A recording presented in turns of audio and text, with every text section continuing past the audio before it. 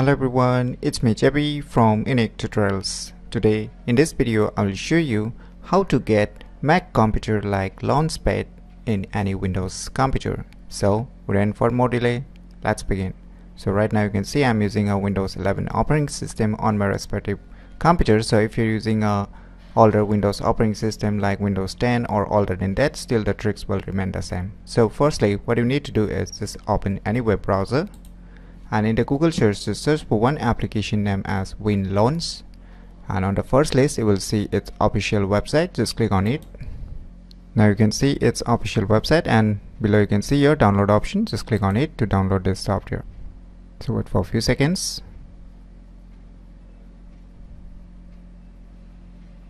So finally the file has been downloaded. So let me go to the folder where it's being downloaded, and let me close this web browser.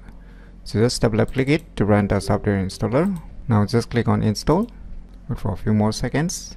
So finally the installation has been completed. Now click on start and wait for a few more seconds. Now click on I accept. Now you can close this. So finally you can see the application has started, and you can see almost similar like the Mac computer like Launchpad. So you can get a folders, you can get all the files, you can see all the softwares or applications that are arranged under respective folders. So you can see here. So if you want to edit, you can edit just by right clicking on each of the icons. You can edit, or you can remove, or you can drag and change the positions. You can move to another folder also. So below you can see here a plus icon on the left bottom. Just click on it. Now you will see a tons of options here, right? The first one is settings. Next one is to quit. That means you can close this Launchpad, and you can add a file by clicking on this add file. You can add any respective files.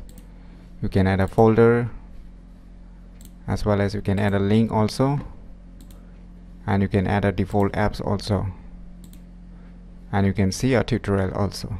So let us check what are the options available inside the settings.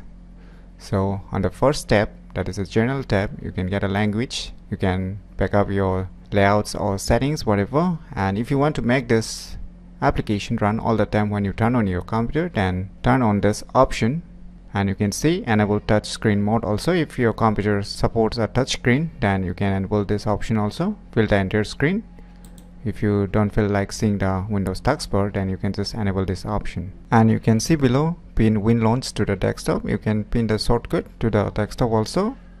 You can block WinLaunch activation when full screen apps are active, Mac portable. So these are the options you will get inside the general tab. And next tab is items. So under the items you will see some clear items, sort items alphabetically, sort only the content of folders, and sort folder first. So these are the options you will gonna get inside the items tab.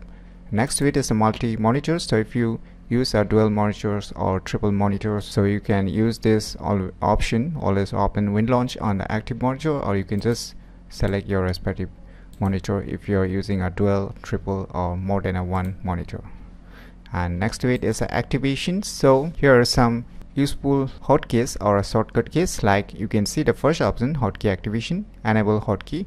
So by default, Shift and Tab is set as a shortcut activation for this application. So let us try if this really gonna work or not. So let me close this and let me try. So you can see, just press Shift and Tab to enable or disable this Launchpad. And the next option is here is a hot corner activations. Like by default, it is being set to the left top corner, and if you want to enable all the corners, then you can select all these corners also. So let me select the left top corner as well as the right top corner, and let us check if it really gonna launch this software or not. So let me close this option, and now let me try on the left top corner by moving my mouse cursor.